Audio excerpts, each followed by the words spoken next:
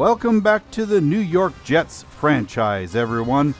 Today, after an upsetting loss to the Patriots in Foxborough, the Jets take on their other AFC playoff rival, the Cleveland Browns. Now, the Browns sit at 5-4 on the season, same as the Jets, but play in a division that is all tied up. So their situation is a little different from that of New York's at the moment. The offense is led by Baker Mayfield, and with Nick Chubb and Odell Beckham Jr. make for a very strong scoring crew. The New York defense may have a huge challenge in stopping this trio of highlight reels. On defense, they have Myles Garrett on the line, Joe Schobert at middle linebacker, and Denzel Ward leading the defensive backs. New York may have a little success in the running game since Cleveland has a very weak link at left end. We'll have to see if the Browns give up some yards there or Darnold is called on again to pass the Jets to victory. Let's get to the action on the field as we settle in for the Browns and the Jets on the Football Freaks Sports Network.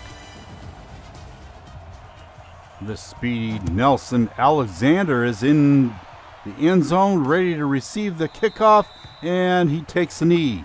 That brings it out to the 25-yard line where the Browns will start.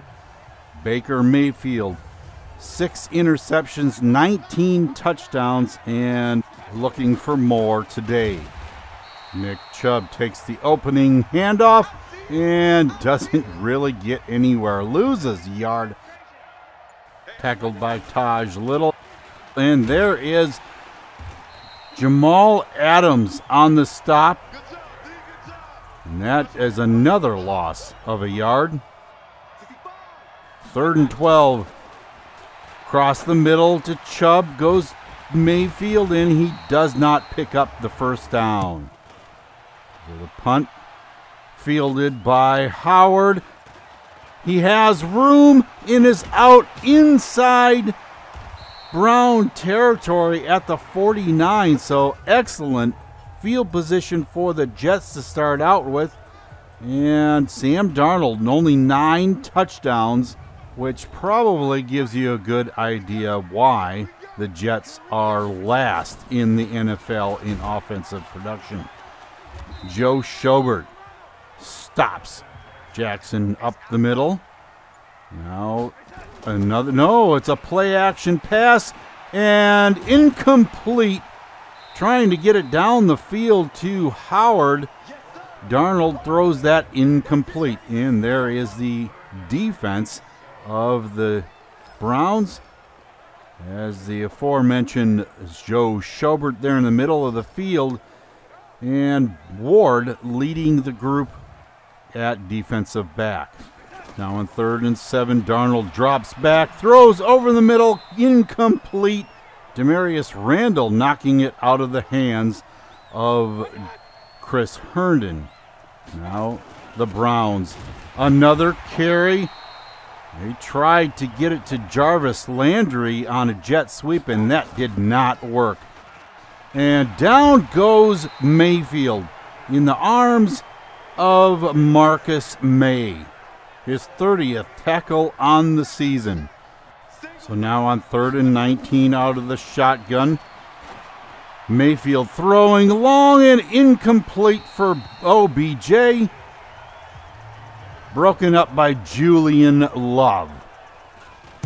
So the punt goes to Howard, fielded at the 42. And he takes a jog to the left, and he's all the way down to the 22-yard line and out of bounds. The Jets couldn't have hoped for better field position on both of their first 2 possessions. Darnold back to pass is incomplete after throwing it into a crowd. It's almost intercepted. Another pass up the hash marks and into the end zone. Touchdown, Chris Herndon. As you can see here on the replay, Marquise Blair takes a stance. He's going to go help in coverage on the outside. Doesn't get back in time. Leaves Herndon completely wide open all the way into the end zone. 7-0 Jets. And again, Mayfield goes down, fumbles the ball, and is picked up by the Browns, but DeMarcus Faulkner gets a sack. Now it's 2nd and 20, and a big hole for Nick Chubb all the way out to the 32-yard line. 3rd and 3. Mayfield back to pass, and it goes off the hands of Odell Beckham, and that brings up 4th and 3, and the Browns have to punt it again. Now with just over 3.5 left in the first quarter, Jackson takes it up the middle for a 6-yard gain. Darnold drifts left, gets rid of it just before Myles Garrett lowers the boom, and it's a first down out to Chris Herndon. Darnold back to pass again, and this one is complete to Arsenault, and he's to the 30-yard line of the Browns. 1st and 10. Jackson heads left, up the numbers, and is to the 25-yard line for a 5-yard pickup. That brings us to the end of quarter number 1, 7-0 Jets. Jackson powers his way to the 20-yard line and a first down. New York keeps it going now inside the red zone, and down to the 10 goes Josh Jacobs. And 2nd and inches, Jackson takes it down to the 6 for a 1st and goal for New York. Jacobs down to the 1. Herndon is down, but he is on the sideline, and it looks to be okay. We'll have to see how fast he returns to the game. And Jackson into the end zone, not even touched. The blocking has been just phenomenal by the Jets. And this move, this little switch around move that they did with the offensive line has just made a world of difference. So after a Cleveland 3 and out, Rig Howard, jukes out a couple of defenders. Phillips can't hang on, and he jumped too soon. He's down at the 1-yard line, and if he would have just run into the end zone, definitely showboating got him in trouble, and Trayvon Wesco takes it the rest of the way into the end zone. That gives the Jets a 21-0 lead, and it's not even halftime, people. The Browns just don't seem to have an answer for this rushing attack of the Jets. Mayfield gives off to Chubb around the outside, has yardage to the 32, and Sam Hubbard is down, being escorted back to the locker room, and we'll have to check on that because that is never a good sign. Chubb carries it up the middle, powers his way for a first down out to the 36. And if I'm not mistaken, that is their first, and now give them their second first down of the game. Out to the midfield stripe goes Nick Chubb. Now 3rd and 4. Pass incomplete off the hands of Chris Gonzalez. I'm not sure where Mayfield was throwing that, but it was right into the hands of a defender. Now Jackson fumbles the football, picked up by Schobert, and out of bounds at the 6-yard line. Taken out by Darnold himself. Yeah, but there's a booth review on this play, and I have a feeling that it's going to come back. You see there Jackson going down. He is down, and the ball comes out afterwards. So, yes, It will be Jets football. 2nd and 1. Jackson for the first down up the middle to the 33-yard line. Darnold drops back to pass over the middle, hits Ross out to the 41, and we have the 2-minute warning. 21-0, and the Jets trying to make something happen here before halftime. The screen pass to Jackson, a big gain inside the 30, and he is run out of bounds right there. Darnold back to pass, and he is dropped. Avery takes him down all the way back at the 41-yard line. So 2nd and 21. Scrambling around, Darnold throws downfield, and it is defensive pass interference on Kirkland Hanna, the slot cornerback, in passing coverage, and he draws the flag. Herndon gets down to the 26-yard line for a 7-yard gain. 56 seconds left. The pass over the middle, complete. Down to the 10 is John Ross. Darnold is sacked. Myles Garrett gets back to him back at the 21-yard line, so it's now 3rd and 21. The throw into the end zone, broken up. Carl Arsenault can't hang on to that one, and Trent Lyon comes out for a 38-yard field goal, puts it through, and it is 24-0 Jets. And that will take us to halftime.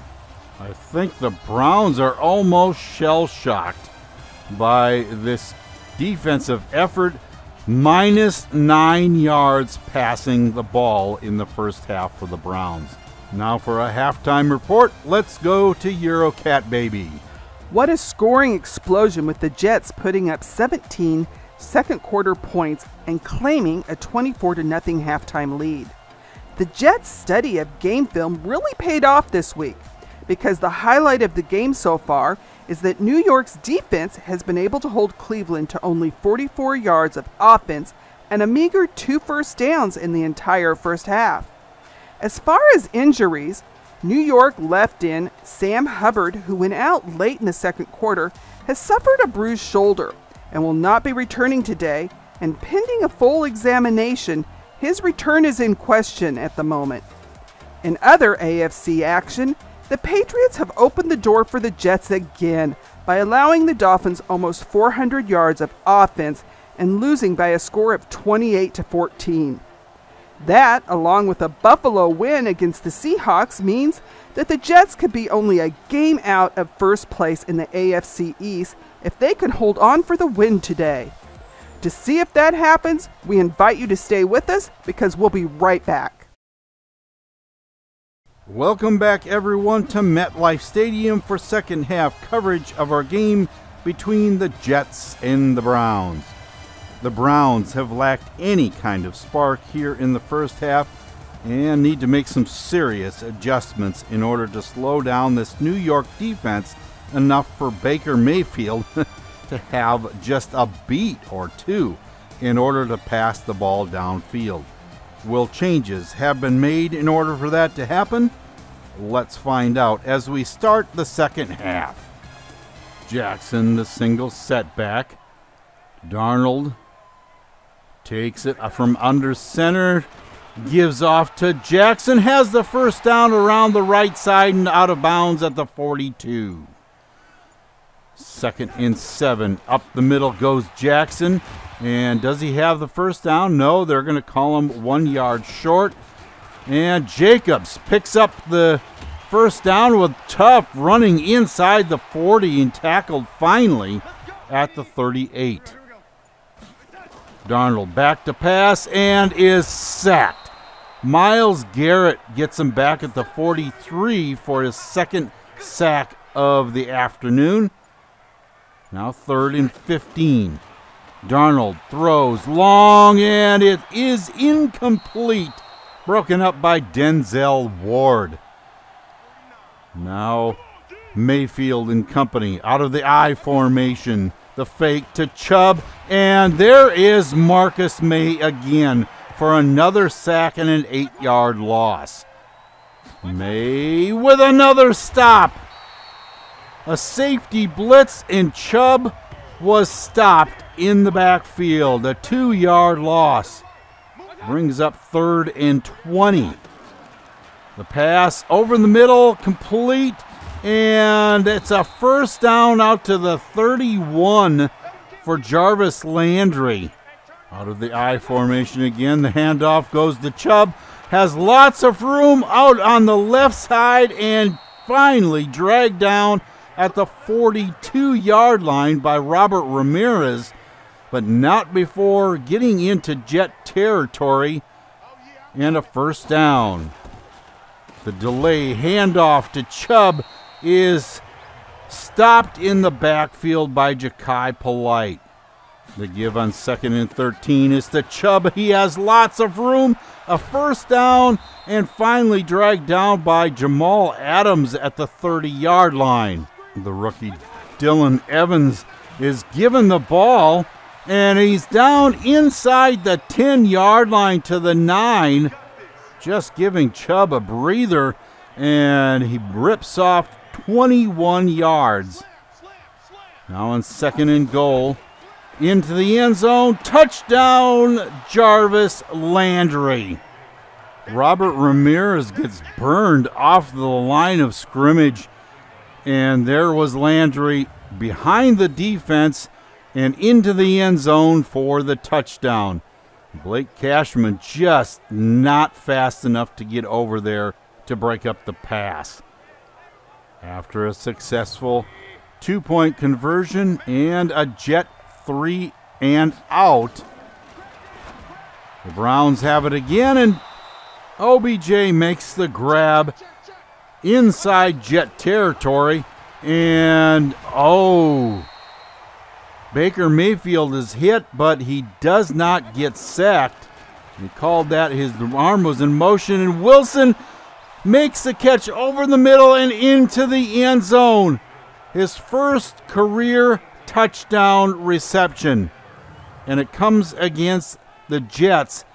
They got caught in a 3-4 blitz, and Wilson got open very easily across the middle of the field and into the end zone. Touchdown. Another 2-point conversion, and Blake Cashman stops Chubb at the 2-yard line. 24-14 is your score. Now in the 4th quarter, Darnold back to pass, throws over the middle short to Jackson, and he has the first down out to the 45. Jackson, the lone setback, gets the carry out to the right side. The first down stays in bounds and is all the way down to the 34. Excellent presence of mind, keeping that clock running. Now Jacobs, tough running down to the 25. And now on 3rd and 1. A fullback run, and Jordan Thomas is in there. I'm not sure why he was spelling Trayvon Wesco, but he picked it up in fine fashion. Now at the 11, 3rd and 3, Jackson takes it all the way inside the 5. And Greedy Williams is down for the Browns and on the sideline. Looks like he's going to be okay. Now from the 4. Untouched into the end zone goes Jackson again for another score. And that gives him 50 touchdowns rushing the ball in his career. Like I said before, the blocking is just phenomenal in this game. 2nd and 10 for the Browns. 3.5 left to go, and it's complete out to Beckham at the 39-yard line. The Play action pass downfield, and it's intercepted. Jamal Adams picks it off at the 17-yard line, and that most likely will give the Jets a victory. All they need to do is get another first down. Oh my goodness. Darnold runs straight into Myles Garrett. I don't know why he's still in there. But now they have moved him out of that position and put in some of the second stringers. Jordan Thomas is down and injured, being escorted to the locker room. Oh. And we're going to have to check on that as well. Odom, the number 3 halfback, picks up the first down out to the 28. That brings up the 2-minute warning. Now Jackson gets a rare carry here in the fourth quarter when the backups should be in the game. He makes a 5-yard gain, 3rd and 5. Odom gets the final carry of the game for a 4-yard gain, and that is it. 31-14, the Jets are your winner. Wow. Who would have figured that the New York defense would dominate Cleveland this way? With the offensive weapons that Mayfield has at his disposal, I'm surprised that the Browns didn't put in a little better performance than they did. Not to take away from the hard work in preparation for this game that New York obviously had to do, but this was lopsided, to say the least. Cleveland did end up getting just under 200 yards offensively, and it looks as if they were trying to mount a comeback for a little bit, but the Jets defense was just too much for them. Darnold was held to just 50% complete, which doesn't surprise me. But like I said, Mayfield at 42% complete really astounds me. I can hardly believe that. I had really expected the Browns offense to put up better numbers than they did. As far as the running backs were concerned, rookie Dylan Evans had the best per carry average at 13.3, and I see a very bright future for this kid if he can stay healthy. But the day was taken away by Justin Jackson because, quite frankly, the blocking was outstanding. In the passing game, no one receiver had just a breakout game, so that was really contained by both defenses. The Jets did get burned a couple of times for long plays, but when the rest of the team played at the level they did, one can hardly see those little flaws. Defensively, the tackle category was dominated by the Browns, and that was to be expected since the Jets' offense was on the field the majority of the time. Where I feel that the Jets' defense was outstanding is in a category that isn't monitored here in Madden, and that was the number of hurries on Mayfield. I know they only got to him a total of 3 times during the game, but the times that Mayfield let the ball fly early or had to just throw it away was amazing. The pressure was outstanding.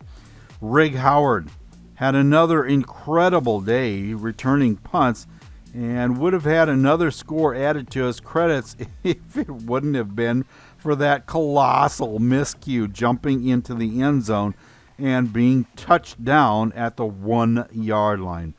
Oh, how he had to be embarrassed by that one. There were a number of players that benefited from progression as a result of this game. Justin Jackson and Rig Howard from the offense, as well as Robert Ramirez and Terrell Briscoe from the defense, are among the top players getting boosts in their skills. And a note from the standings of the teams in the NFL, the last undefeated team, the Saints, at 9-0, were defeated by the Falcons 42-21 to go 9-1 through their first 10 games of the season. Well, next up for the Jets are the 4-6 Cardinals. This could be a game that New York needs to prepare well for one player in particular, and that's Kyler Murray. You just never know what's going to happen when this guy is on the field. Is he going to pass, hand it off, or just run with the ball? Even if it looks like he's going to be sacked, he has the strength and speed to scramble out of trouble and hurt you long down the field with either his legs or passing the ball, because he was successful in extending the play just long enough to find someone downfield. I would think that running the ball may be a little bit more problematic this week for the Jets, since along with Takk McKinley, the Cards were able to pick up J.J. Watt in free agency. Arizona has benefited this season from his presence, since a lot of teams are running away from his direction. The only problem is Takk is on the other side, waiting for someone to try running to his side of the field. Then you have former Jet C.J. Mosley in the middle of the field, having an amazing season thus far. But even with Budda Baker in the free safety spot, they are lacking a bit with him having a down season. It should be interesting to see if New York prepares well enough or succumbs to looking past Arizona in favor of the Bills game down the road.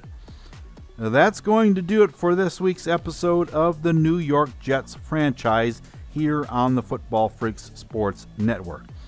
The New York defense did an outstanding job today, and it's not hard to see why they are the #1 defense in the league. The offense is having a real struggle this season, ranked dead last. But if they continue to have games like today against the Browns, you very well may be seeing them rise out of the cellar position. The Cards are looking to bounce back from a 16-point loss to the 49ers today, and with Kyler Murray at the helm, they would be very likely candidate to upset the Jets in front of the home crowd here in East Rutherford.